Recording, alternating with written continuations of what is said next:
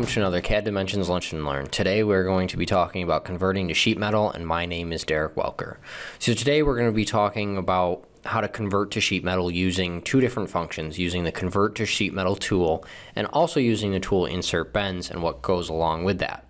So the first thing we're going to talk about today is the bend types available. So we have sharp bends, round bends, and flat bends. So these are the different bends that can come into SolidWorks that we can either convert or start from or anything like that. So a sharp bend is just going to be sharp corners and no radius. So if you were to make it with no bends or no corners at all and you were to bring it in, we can still convert that. We're just going to add on bends after the fact. Round bends, which you would import, or what would already be a sheet metal component, that's actually the easiest thing to convert. And then we have what is called the flat bends, which is just basically a blank with all of our sketch bends on there, or our bend lines, and we can use those lines to then bend it up. So the first tool we're going to be talking about is using convert to sheet metal. So using the convert to sheet metal tool, you can see that all we have to specify is a single face, and then we have to select our edges after the fact. So in our sheet metal parameters, we have the face that we need to select. That's going to be our face that stays there. That's going to be the face that is going to stay, and then everything else is going to bend up and around it. We then specify the thickness of our component. It actually looks at the geometry you have, knows the thickness, so it will use the thickness of the geometry that you're using, assuming that it is a uniform thickness part. We then specify the radius, and then we just have to specify the bend edges. Now, if we have a component that already has bends on it, we can use the collect all bends and it will work. In this case, because we do not have a part that already has bends on it, we have to specify which edges that we want. Moving into insert bends. Insert bends works exactly the same way as convert to sheet metal, except for the fact that you don't need to specify bends. It takes those it takes the sharp bends and just puts a radius on there. It's a little less user-friendly in the fact that you don't actually visually see what's going on, but it is another option to using the convert to sheet metal if you're having issues.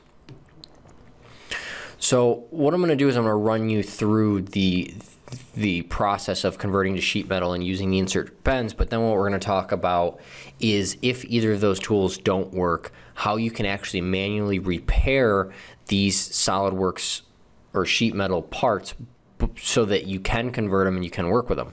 So one thing we're going to talk about is deleting bends. It's one tool that I like to use a lot. It actually works extremely well, and out of the years that I've been working here, it is probably the one that I have suggested the most and the one that I've used the most.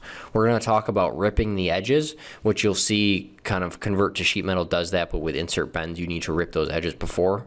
Eliminate face-to-face contact, because if you import a model into SolidWorks and there is face-to-face contact, it will assume that they are together.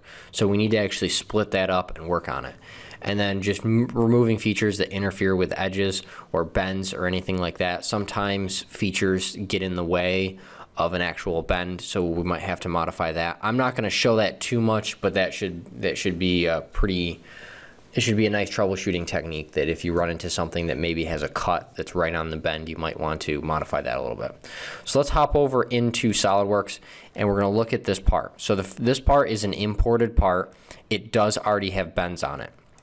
In this case, I can use the convert to sheet metal. So I'm going to use the convert to sheet metal. I'm going to specify a face that I want to stay. So if I pick this face, doesn't matter if I pick this top face, this bottom face, this inside face, doesn't necessarily matter because it's going to convert it. It just depends on how it's going to be flattened. So what I can do here is I can now select to collect all bends. You can see that it grabs these bends. It keeps the same default radius that we have on there, which is 13.29 millimeters, just a random size. And it keeps our thickness of being 2 millimeters, and we hit OK. It doesn't visually look any different, but now we can actually flatten it. Right? And if we go back into our convert solid, we edit our feature. If we change the face from this face down here to this face over here, you can see when we hit OK and then flatten it, it flattens slightly different. It pushes all the rest of this away. So this stays fixed, and then all the rest is pushed away from that when it's flattened. All right, so now I'm going to open up a component that does not have any bends in it. So it's going to be the same kind of shape, but it doesn't have any bends. I'm going to run import diagnostics. That's something you probably should do every time you open up one of these imported models. I like to turn on the edges so I can see what's going on. So this has no bends to it. So what we can do is we can do a convert to sheet metal. We specify our face. We say collect all bends, and it says no pre-made bends were found. Right? We know this because it doesn't have any bends on it. So what we have to do is now specify all of our different bends. You can see if I pick this bend before I pick this top one up here, it's going to tell me that it can't be done because we don't have an actual bend that goes down there. So I can do this, right? And we had to specify all of our bends and do that. Right? So it looks exactly the same as that other component. But if I go back and I do my insert bends, we have it on that same radius, we have our thickness, and we're just going to specify this face and hit OK. And you can see it does the same thing. So insert bends is almost, it's really helpful when you know that everything's going to work out okay, but you don't want to go in and specify those actual bends, because every time it runs into an actual corner, it just puts a bend there. So using the convert to sheet metal is a little bit more clunky in this approach, where using the insert bends tool is a little bit helpful, or a little bit more simple. So what I'm going to do is we're going to look at some other parts here. So another part we're going to look at is just this part here. Now this is a big solid 3D model. It's not an actual sheet metal component, but we're going to use a sheet metal approach to create this into a sheet metal component. So what we're going to do is we're going to do convert to sheet metal. I'm going to select this bottom face here, right? And I'm going to change this to maybe like 3 or 4 millimeters. And then our bend edges, if we try and collect it, we don't have any here. But what we can do is we can specify some of these bends here. When I hit OK, you'll see what happens. So even though we didn't start with a sheet metal-like component, we just started with a 3D model, we can actually use the convert to sheet metal from that. And in the PowerPoint, I talked about there being rip sketches or ripping stuff. What's going to happen is if I go into this convert to sheet metal and I go to bring an additional edge on here, right? So I bring this edge and this goes all the way over, right? What I actually want it to do is I actually want to split that into two. I want to have it come off of this edge and stop right in the middle. And this is where we have this sketch in here. So if we go into this convert to sheet metal, we have what's called a rip sketch. So we can go in and say, okay, in this sketch where it's on the face, it's actually going to stop it. I know the preview is a little bit hard to see here, but you can see it comes off the bend and it stops here, so that if we go into this bent edge, we can come over here and specify this edge and have it go all the way over. And you'll also see, using the convert to sheet metal tool, you can see it goes in and it has these smart selections for rip edges. So what happens is when we go to bring this edge up and this edge up, we need to have a rip down this edge here so that it can actually be flat.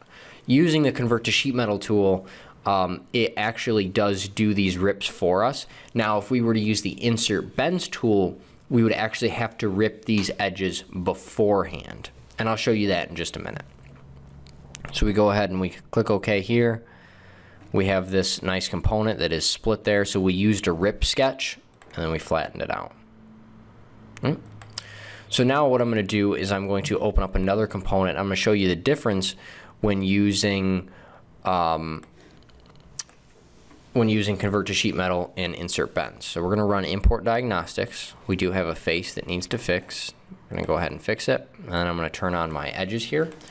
So what you're going to see here is I'm going to do it two different approaches. We have the sheet metal component that has no rips in the edges, no bends, no nothing. Right? So if I go into my convert to sheet metal tool, I select this bottom face, I go to collect all bends. It doesn't actually work. But what you'll see is when I start adding on this edge and this edge, you can see that it puts a gap in here and adds that into our smart selection to rip. Right? And as we go in and we put on more of these bends, you can see it rips all of this for us. All right, we can go ahead and hit OK here, and it works just fine. Now, when we go in to do an insert bends, right, change this to 4, hit OK, and it says it can't work. So what we need to do is we need to actually go in and we need to rip out these corners so that it works. So using the rip tool, we can go in and just specify these corners that we know are going to need to be ripped. Right, we ripped them a little bit, and now we can use our insert bends tool to then insert these bends. So it says auto relief cuts were made, right? So now we have a sheet metal component from that. So using the convert to sheet metal tool is a little bit more user-friendly for the fact that you can just specify which edges you want and it rips the ones that needs to. But using the insert bends tool can be a little bit helpful, like in that first example I showed you, but it also is a little bit more clunky in the fact that you need to make sure that you rip these corners before you actually go in and do so. So now I'm going to go and I'm going to show you an interesting file of this cone shape. So what we're going to do is we're going to convert this to sheet metal, and we're going to make, because we don't actually have like a flat face to select, when we use our insert bends tool for this, we're just going to specify this outer edge here. So we're going to select this edge, we're going to go ahead and hit OK, right? It didn't visually change, but now we have a sheet metal and we can flatten it. Right, so when you're doing something like this that is a cone or a cylinder or anything like that, all you need to do is you need to make sure that you have a small little gap. You use your insert bends tool and you specify one of these outside edges, and then what it will do is it'll then convert for you. Right. So now we've talked about so far we've talked about the convert sheet metal tool and the insert bends. Now I'm going to get into showing you some issues that you may run into when trying to import stuff that doesn't actually work. So I'm going to open up this component, I'm going to run import diagnostics. There's no issues here. What we're going to do is we're going to take a look at, and you can see that we have some nice radiuses in here, so it's going to be fairly straightforward. We're going to do our convert to sheet metal. We're going to specify this here. We're going to collect all bends. We have some bends, we just need to reverse the thickness. Right, so it does grab our radius that we have. Now we can see that the preview is a little bit off, but look what happens when we go to convert it. Right, if we do like a side approach, you can tell that these bends aren't the way they should be. Let me go to a little bit better of a view here. You can see that we have some bends that just don't look right. And it's because it was trying to mimic the bends that were already there. So if this came in as an imported, but say it came in and the bends were off or something like that, it does have some issues. So what we're going to do is we're going to undo this, and I'm going to actually go in and I'm going to delete these bends. Now this is an approach I use in a lot of scenarios. I think it works really well, and I have recommended it a lot. And what we do is if we go into the surfaces tool, there is delete face. If you do a delete and patch, what you do is you'll select both corners here, so the inside and the out. When you hit OK, it basically just deletes those bends and you're left with a component that doesn't have any. So now we can go in and we can use our insert bends tool, click OK, we have it on 4 millimeters, we hit OK, it puts in those bends, and now we'll take a look at it. And you can see these ones look much better than they did before. So using that delete face tool, it worked really well because then we're now creating those bends instead of trying to mimic the bends that came in maybe on a bad import or something like that. So I'm just going to hop back in. If you guys have any questions for me, please let me know. But other than that, I think I've covered almost everything that I wanted to cover today. If you have any questions, please let me know. Thank you for watching, and I hope to catch you on another Lunch and Learn. Don't forget to check us out on YouTube, Twitter, Facebook, and our blog for more great content by clicking on the links in the description below.